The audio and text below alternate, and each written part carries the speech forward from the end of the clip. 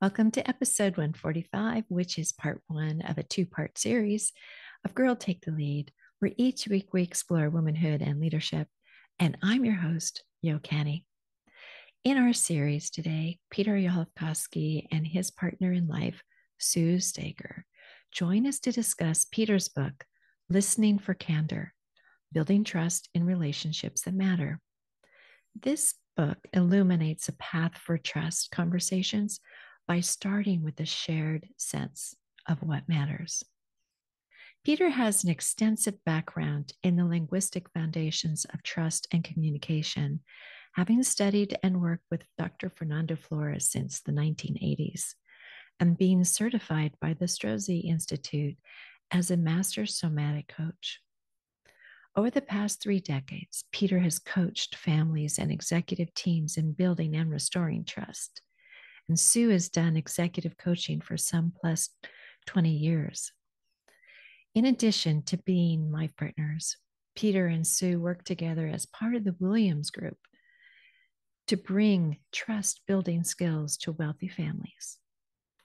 I've known Peter and Sue for about 20 years, and so I'm so grateful to have them as guests today. In this part one, we'll cover what is candor and how can it build trust with others? What is the role of emotionality and intention in relationships? How trust differs in personal and professional settings? And what elements need to be present to save a relationship? And when is it time to let go? Enjoy the listen. Here you go. So, welcome, my friends. It's so delightful when I have friends who come on the show and we can talk about this book that has been done. It's just an amazing book, and I'm so excited to tell our listeners about it. Without further ado, would you introduce yourselves to the listeners for us? And maybe, Peter, you go first. Okay. So I'm Peter Yaholkovsky, and Sue and I actually worked for many years together, working with ultra high net worth families who have relationship slash trust breakdowns. And rather than try to solve their problems, which we can't do, uh, what we do is we teach them how to solve their own problems by being able to have the conversations that are otherwise out of reach for them. And as a result of doing that, I've been at it for 25 years. Some 8 or 10 years ago, I began to try to articulate what it is that we found was a reasonable path for people to be able to, become familiar with, and that would help them so they could solve their own problems. And then, many drafts, many edits, many God knows what over the years. So the book was finally released on just before Christmas. That's so great. Congratulations on And the doing it. title is Listening for Candor. And now most people think of candor as the beginning of an argument. And I'm looking at a different meaning for candor when I write it that way. I'm looking for what really matters to you. And if we can listen for that and articulate that and get aligned on that, what really matters, now we have the foundation for a good conversation, Right. as opposed to simply arguing about opinions. Mm-hmm. And so that's the main title of the book, is Listening for Candor. Yeah. And And then so, I remember I had this wife of mine who was around with me in this work for some 10 years. And then this is Sue. Sue got sick some years ago, and so hasn't been actually active in it for some time, but can never be separate from it anyway. yeah. So, Well, that sounds like a good note to jump in on. yeah, Yeah. absolutely. And I can't resist. So actually, I was thinking about it this morning, knowing that we were going to speak to you. And I started doing the math in my head. So, Peter, we are approaching 30 years of working Mhm. together. Mhm. 30 years. Wow. Yeah, which is astonishing. So yeah, I've had the most of the time the fun of working in this field that's in Peter's book with him for a very long time. And I like to think of it that our goal is to work ourselves out of a job, which I know can sound trite, but it truly is that when we walk away, that we know that people now have some new competencies, some new skills for how they're going to be in relationship with each other, and and produce different outcomes in their lives than they were producing before. I love the very first sentence of the preface of Peter's book, which is relationships matter. Mm. Yeah. And I think one of the things for our listeners to know is that your book isn't just about personal. You also talk about professional relationships and you talk about teams and things to look at. So, and you do such a great job of like making that very clear in the book on how to approach those. So, kudos to you guys for helping us navigate those waters too. Mm-hmm. Yeah, because we'll notice that um, the range of what matters in a business relationship is actually subtly but very distinctly different than what matters in a family relationship. Not least because the time, the temporal frame of a commitment made in business is kind of, well, by when do we fulfill this mission, this strategic objective, this project? There's a by when on it. And it Mm-hmm. and it mostly has to do with fulfill this by then and a little bit on the surrounding areas and don't make a mess in other places too much as you get it done. But now that's a very different horizon of concern than uh, a child uh, who you care about way out years with no clear end, Right. and who is liable to get connected to someone else. And now you care about them. Oh, wait a second. What about potential children? Oh, what about if they get sick or get in an accident? You already are committed to care. So that horizon is so much broader, deeper, undefined. It's a different relationship space. Now, and these are just two Mm-hmm. ends of the spectrum. Right. Obviously, there's more, but navigating that, we can't get them confused. We need to sort it out, and we need to Right. get it right. And there's a huge benefit to doing so. After Mm-hmm. all, we have friends, and we hardly ever define what does it mean to be a friend. Well, I think also too, when we spoke earlier, I think Sue, you brought up the idea that they overlap and that sometimes we can get into trouble, right? Because can you talk a little bit about that? I just need a couple more bars about remind me a little bit more Like, I about the think we were overlap. talking about trust, and sometimes when we're in a professional relationship, we think it's more of a personal one, and maybe there's an overlap sometimes, even though, because we're on a, you can have personal relationships that are professional. So it can be a little Yeah. confusing, I think. And Yeah, even having conversations like that, even having conversations about um, what is our relationship, what do we want it to be, and what matters here, like what matters to you and what matters to me, what are we up to together. That's a useful and beautiful conversation, whether we're talking about myself and the CFO of my company, or myself and my husband, or so Mm-hmm. bringing that sense to people and to moments of time of, you know, what matters here and what are we up to together and what would we like to be up, like what do we really want to be up to together, and be deliberate about it in a moment in time.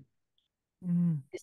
Those are those quiet places in the background where like our expectations sit there, and then they show up in moments usually when least expected or not wanted. And wouldn't it be great if we paused every once in a while, in whether professionally or personally, and looked at, yeah, those kind of Yeah. questions. Yeah. Yeah.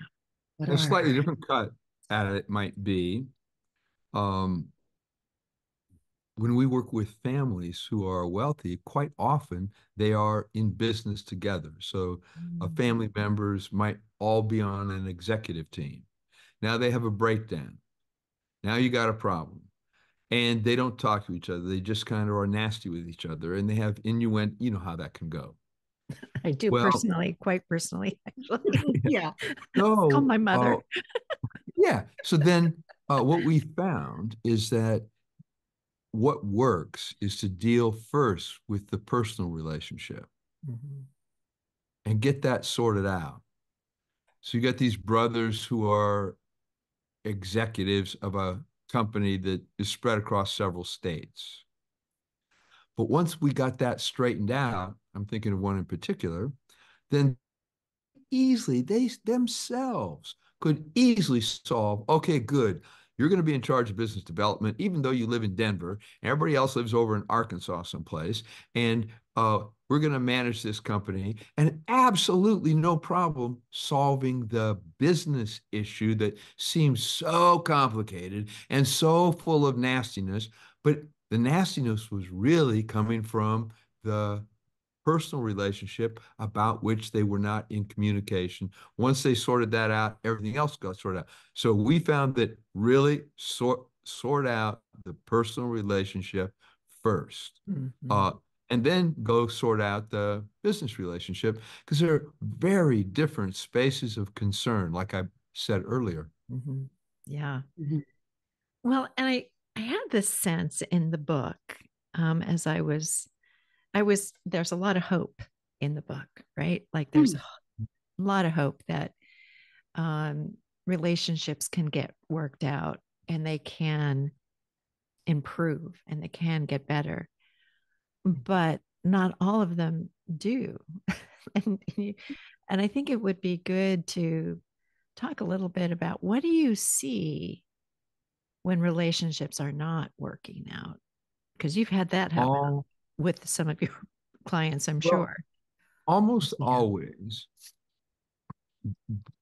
the the moment a relationship runs aground, there's a quote issue that manifests as people's opinions. And they are often very oppositional opinions, and they are so freighted with emotion that Mm-hmm. they have like they're carrying baggage of other opinions, and therefore you're a jerk.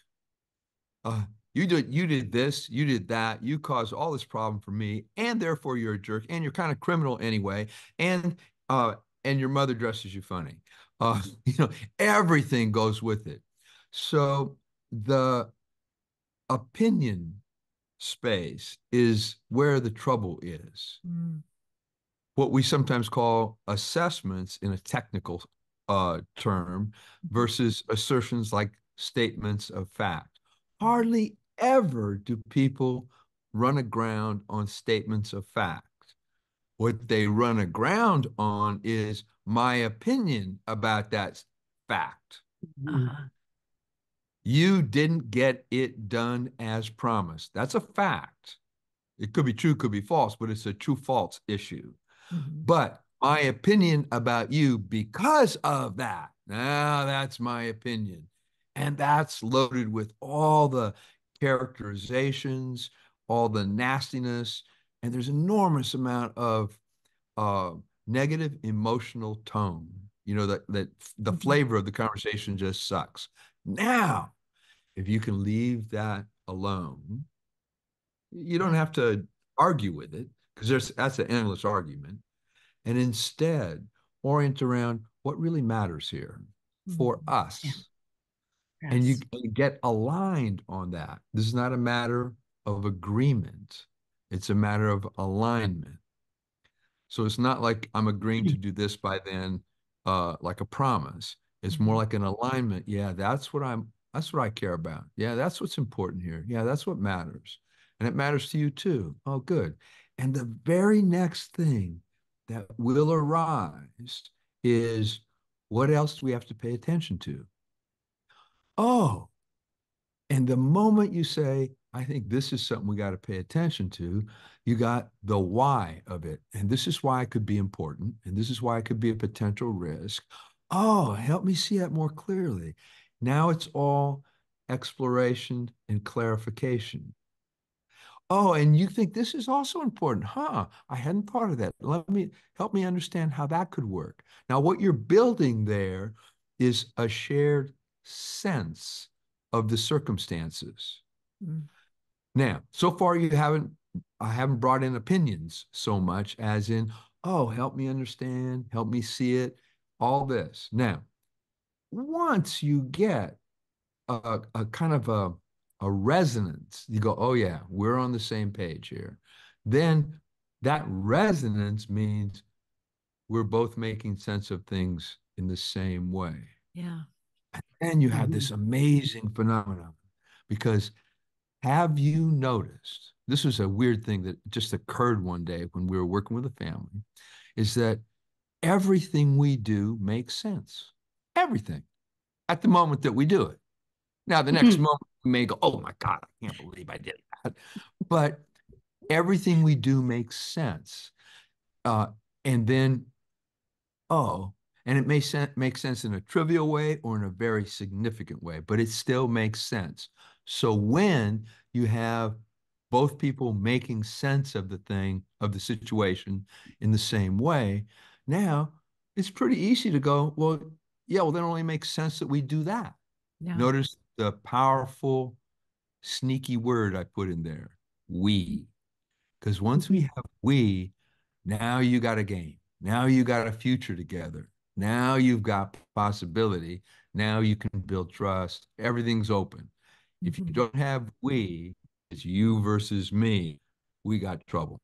Yeah. I That's a think, sneaky way back to your question, Yolanda. Well, not that sneaky. Is is is that moment when we're able to build a we in the conversation or build a sense of we with people, we mhm. definitely have a way to go forward. If we're not able to do that, or people actually aren't interested in, I want what I want, and that's all that matters here, Yeah. we have to be able to have we together up To to move something. forward. Yeah. Mhm. Yeah. Because Yeah. people have to be willing to put some effort and energy into this. So anyway. I think also So that if too, you, oh, oh, sorry. I was, okay, go ahead. I think also too, Sue, in the past you've mentioned like sincerity. Like there has to be like, Mhm. can you talk a little bit about like, because I think like Peter, you mentioned in the very beginning, like candor, we're looking at the word candor a little bit differently than just, Mhm. being quote honest, right? Right. Yeah. Well, it's Yeah. interesting Which because is those two words are both associated with trust, and they're very, very different. Honesty is definitely a part of, can I trust the claims you're making are true? That's honesty. I did that. I didn't do that. This I saw, this I didn't see, like that kind of thing. Mm-hmm. Okay. So, but honesty is about the past. Sincerity is about the future. Mm-hmm. Mhm. And it has a lot to do with intentionality. Like, do I really intend to go down that direction? That's what sincerity is. And now right around sincerity is capability. Can I do that? Mhm. Right? But remember, can I do that is always uncertain for two reasons. You don't know if the next time you'll still be able to do what you did last time. And you don't know if the space you're entering is going to be as you expect. It may be completely different. And then all the skills you were counting on could be irrelevant or insufficient. Mm-hmm. So all of that then starts to run into this notion of character. You know, so then can I be counted on to let you know if I run into trouble and I'm going to be late? Can, Mhm. can you count on me to make promises that you may not be so familiar with, but that I am confident I can fulfill really, and I'm not blowing smoke? Right. So I Right. can get that when All of you're. that is that's in the promise game, but Yeah. in the relationship game, it's who am I? Who are you? And who are we as we look into the future? Mm-hmm. Uh, So sincerity, I hear integrity in there, yeah. you It's the know. ticket into the game, right? If we're going to be up to something together, that I believe that that game of I trust you, that you're sincere, that you mean what you're saying. Mm-hmm. If I'm dubious and doubtful about everything coming out of, someone else's mouth, yeah, that's where we have to start building the ground before we can go anywhere. Mm-hmm. Peter has long been very strong about, trust. Trust is what must come first. Yeah. I can So totally so see check that. this out. If you're listening for what matters and you detect that what matters for the other person is that they're safe, what matters first is their safety, then you know that in one way or another, they're going to have to couch everything in with that priority. That's what I call being in where people are sweet, but they don't commit because they want to cover their Mm-hmm. possibilities. They don't want to overdo anything, so they're being careful to protect themselves. Now, there's another kind of what you may find is that really what it matters to somebody is that they're right, that they win the argument. Yeah. Again, there's no we. There's no we in the first one. There's no we in the second one. Right. So then how do we get into this other one, which is where if something matters to us, and it may be as trivial as a shared promise that really matters to us, that we fulfill that promise. Mm-hmm. That's often the case in a business or professional setting. There's another kind of thing where uh, you're building an undefined future. This is what dating is all about, right? What are Right. we up to now? And remember, dating starts with maybe you meet for coffee, but you've got children. You're way beyond the first date. And you still have an opening future that is grounded in we. Mm-hmm. And to the extent that you lose we, you lose relationship. Uh, Mhm. and now remember, most of our work, not all of it, because we did do a fair amount of executive teamwork, but the Yeah. work with the families, we really need to uh, allow people to settle into being a we as opposed to in an adversarial mode with my siblings or my parents. Yeah. I can Yeah. see that. Yeah. So one element that I think can add to the drama of the relationship is the notion of power that you Oh, yes. guys bring up, that you bring Yeah. up in the book.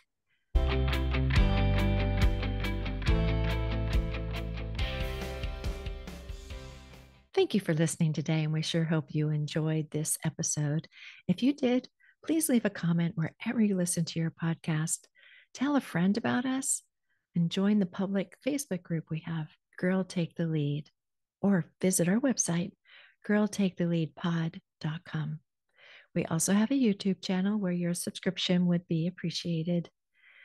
Once you're on YouTube, search at Girl Take the Lead. And we've recently expanded into YouTube Music, where you can find a video of this episode. Here are 3 takeaways from our series. 1, the truth of candor is sincerity about one's intention and care, about what matters, a departure from speaking, quote, honestly, or being, quote, right about the past. 2, sincere engagement is to want to understand another more fully. And 3, vulnerability to a power differential can wreak havoc in conversations when what matters is protecting oneself from the risk of engagement. I know. What a way to end our episode today, right? Oh, yeah. Our next episode, you'll want to listen in because we're going to go into a little bit deeper about the power differential and how it can wreak havoc. And we'll talk about pretense, how to prepare for a listening for candor conversation. And you'll hear the warmest expression of love at the end. So please join us again. And thanks for being here. Talk to you soon. Bye.